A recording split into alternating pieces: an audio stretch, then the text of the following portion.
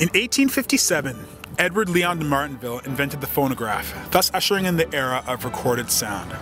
What this means is that before 1857, if you were hearing music because somebody was playing for you. Somebody was there performing for you. What was that like? What was it like to have an experience of music that was always direct? An experience of music where there was never anything in between you and the person who was playing for you. While we're talking about music, let's talk about classical music in Thunder Bay. Why is it that there are students who are still performing on classical instruments in Thunder Bay? Students who are still performing and composing classical symphonies in Thunder Bay? Why is it that the Thunder Bay Symphony has reached a record all-time high number of subscriptions this year?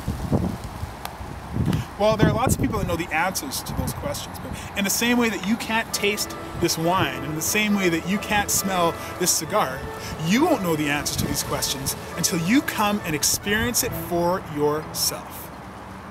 So look, this Thursday, the Thunder Bay Symphony Orchestra is performing Tchaikovsky's 4th Symphony. Come to the symphony. Be there at 7:10 p.m.